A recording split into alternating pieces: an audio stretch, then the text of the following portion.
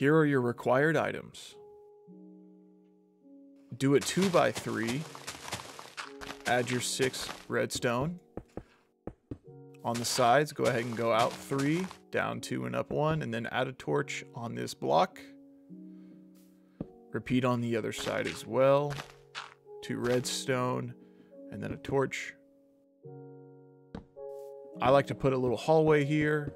Go ahead and place a brick above the torch, and then fill in. Repeat on the other side. Now piston down here, and then another piston. Repeat on the other side. And then we're going to put redstone on this block to activate both sticky pistons. And then go ahead and put in your door frame.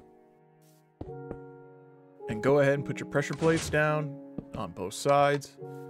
And there we are. We got our 2x2 piston door.